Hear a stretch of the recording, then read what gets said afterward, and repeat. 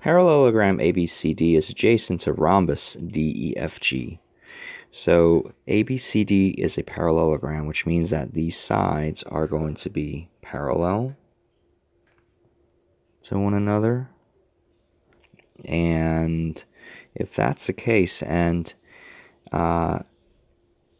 DEFG is a rhombus that's adjacent to the parallelogram, that means this side will also be parallel to that side, and this side is also parallel to this side. They all share the same parallel markings there. And FC intersects AGD at H. Okay. Angle B is equal to 118. AHC is 138. AHC is 138, so this angle here is 138.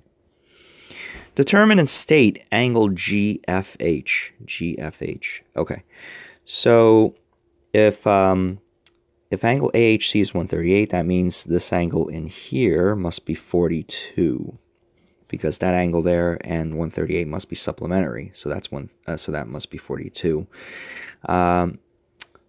Angle B here is 118, and in a parallelogram, we know that the opposite angles are supposed to be congruent, so this must be 118.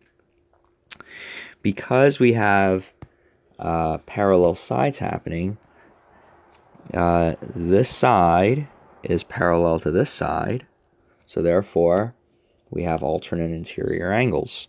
So if this angle here is 118, this angle is also 118. So now the only angle that I don't know in triangle GFH is angle GFH. So angle GFH plus 42 plus 118, this all has to equal to 180. If I add 42 and 118 together, I get 160.